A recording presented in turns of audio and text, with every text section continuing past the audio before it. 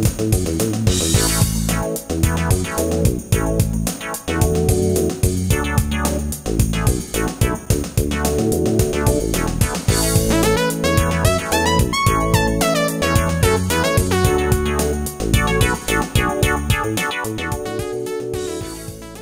I'm Doug Ferrara, co-owner of Real Traps, and this is the control room for my home recording studio. In this video, I'll talk about a common acoustic problem called comb filtering and explain what causes it and how to avoid it. I'll also create some examples of comb filtering so you can hear what it sounds like. Comb filtering is a particular type of frequency response aberration. Unlike an overall boost or cut at one frequency or a range of frequencies, comb filtering is a series of many peaks and nulls at related intervals. This graph shows the frequency response from a loudspeaker when the listener is 20 inches away from a bare sheetrock wall. The response is called a comb filter because its shape resembles a hair comb. This response is absolutely typical of all small, untreated rooms, and the peaks and nulls span a range of about 20 dB. You would never accept such a horrible frequency response from your CD player or receiver, yet many people are blissfully unaware that the room causes exactly this response. Comb filtering is sometimes used as an electronic effect by recording engineers and musicians. When used intentionally for musical purposes, it's called phasing or flanging. The result is a slightly hollow sound that can liven up an otherwise dull-sounding instrument or add a little dimension if the filter frequencies are swept up and down. Here's Real Trap's partner, Ethan Weiner, playing a distorted electric guitar so you can hear what it sounds like with the comb filter turned on and off.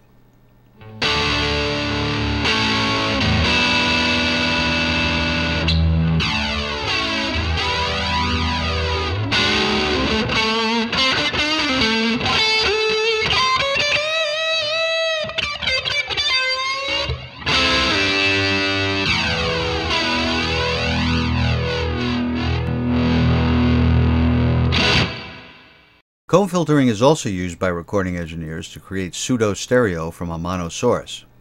If you split a mono music track so the peak frequencies in one channel are counted with nulls in the other, and vice versa, the result is a wide, if somewhat artificial sound.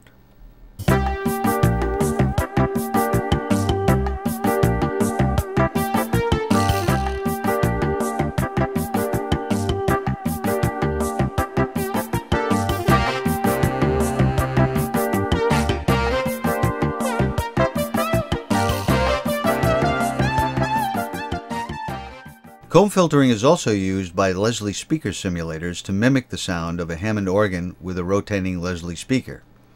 This effect also uses comb filtering as a stereo simulator, but the peak and null frequencies are swept continuously up and down to emulate the speaker's motion.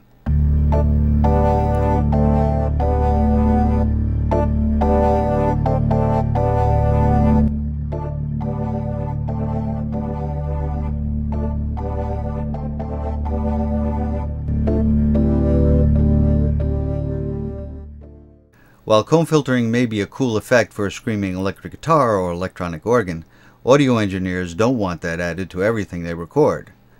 Nor do audiophiles want their room to add that effect to everything played through their loudspeakers. A comb filter can be created electronically using a short time delay. When a musical track is delayed slightly, and the delayed version is mixed with the original, the delay creates a phase shift that varies with frequency. At frequencies where the phase shift is 180 degrees, a null in the response occurs. At other frequencies where the shift is 360 degrees, the result is a peak. Other peaks and nulls occur at other multiples of 180 and 360 degrees, so the result is a series of peaks and nulls instead of only one peak and one null. Comb filtering also occurs acoustically when a sound source and its reflections combine in the air, and this is our focus here. The difference in arrival time between the direct and reflected sound causes some frequencies to be boosted and others to be reduced. For the examples that follow, I'll use pink noise played through a loudspeaker rather than music. Noise contains a blend of all frequencies and does not keep changing like music does, letting you more easily recognize the unique sound of comb filtering. Note that comb filtering occurs acoustically in two different but related circumstances. It occurs when a sound source is near to a reflective boundary, and also when a listener or microphone is near a reflective boundary. For this next example, I'll play pink noise through a loudspeaker pointed at a window and vary the microphone distance. This simulates the problem recording engineers encounter when recording in a small room.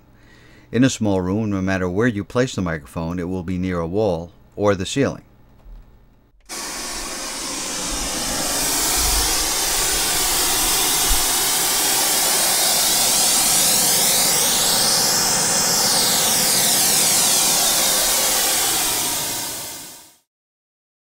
The same thing happens when the microphone remains stationary and the sound source is close to a reflecting boundary. In both of these cases, sound that reflects off the window glass combines with the same sound coming from the speaker source, and the distance determines the resulting peak and null frequencies.